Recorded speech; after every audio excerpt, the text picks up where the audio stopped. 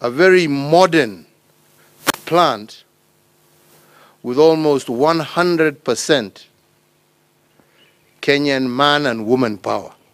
I think that is also wonderful. I met one of his partners not so long ago who had huge doubts about the wisdom of Githinji here bringing this plant to Kenya. And again, very proud to hear him say that what he saw when he visited here, the expertise of our young people and the quality of workmanship that he saw far exceeded even the plant that they have in the United States. These are all things for us as Kenyans to be proud of. And this is the dream some of us have for this country. Our ability to be able to become an industrialized nation, to be able to create good quality, well-paying jobs for our young people, and to be able to turn Kenya from a country that consumes products from other parts of the world to a country that exports not only her products, but her technology across the globe. And this is a key foundation to that.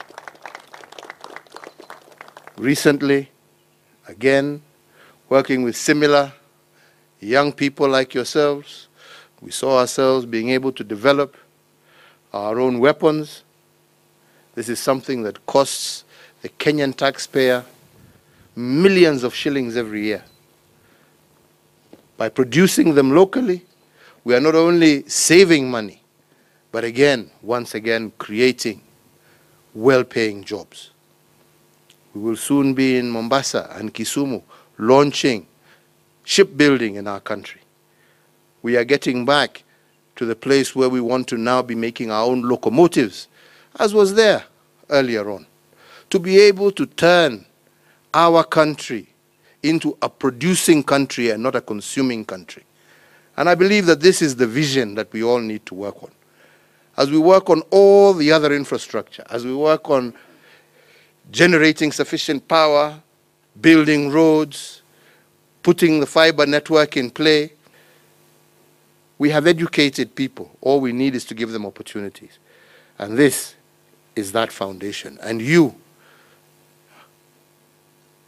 are really the rock and the foundation that will build hope in and amongst colleagues of your generation, that there is opportunity, that there is hope, that there is a future.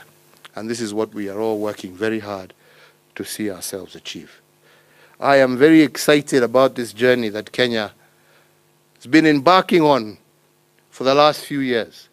And to begin to see some of it now come to fruition is not only exciting, but gives me a lot of hope as to the kind of country Kenya can be if we all pull together in the not too distant future. As you increase the number of jobs by increasing the number of products that you're selling. We are already, from here, the first African country who are selling micro processors. We're selling to the United States now. We're selling to France. We're selling to Japan from Kenya.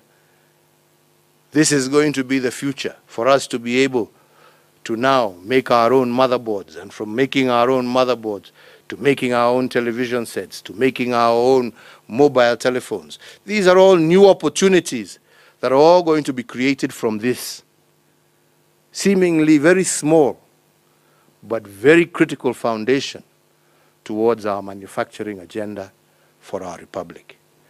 So I thank you, and I take this opportunity also to thank Dedan Kimathi University, and I want to thank them for also being visionary, not being difficult, allowing to give these young entrepreneurs seeking to come home, to bring their knowledge home, to give them space, to allow them to work with members of your staff, to enable them to engage with your students.